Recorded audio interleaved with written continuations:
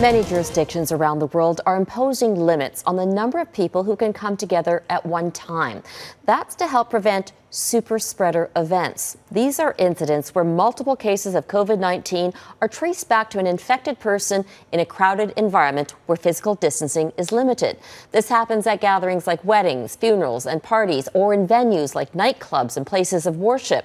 That one person infects the people they come into contact with, and then those infected people spread it to others.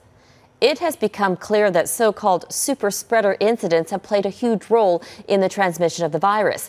Mike Drolet shows us how a single event can have widespread and deadly consequences.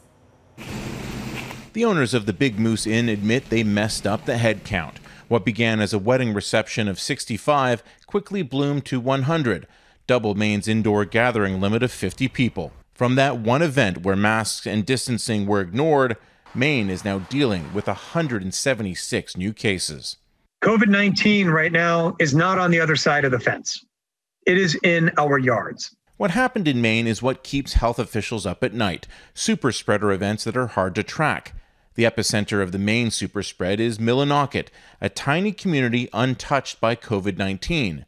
Someone brought the virus to the wedding, and within days it spread to a jail, a nursing home, and a church where the wedding officiant is a pastor and noted anti-masker who has now blocked his social media.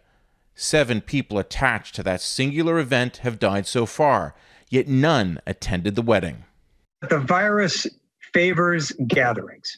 It does not distinguish between happy events, like a wedding celebration, or sad farewells, like funerals. Anywhere with a large number of people in little space is considered high risk. In Saskatoon, health officials say a party with 47 guests turned into 21 COVID cases. And the London, Ontario Health Unit released this contact tracing chart, which show how parties and meetups between 3 houses of Western University students led to 28 cases. We know what we have to do, and I think it's each of our roles to not only be responsible for our own behavior, but to be a positive influence on others as well.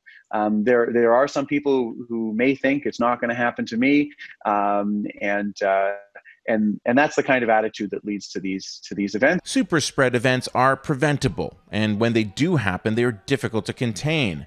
Maine is seeing it firsthand. Once they take root, it takes days, if not weeks, to contain. Mike Drolet, Global News, Toronto. New data shows COVID-19 infections among Canadian healthcare workers was nearly double the global tally in July. According to the World Health Organization, healthcare workers made up 10% of world COVID-19 infections in that month. In Canada, nearly 20% of healthcare workers, just over 21,000, tested positive as of July 23rd. The hardest hit provinces were Quebec and Ontario, where 12 healthcare workers died from COVID-19.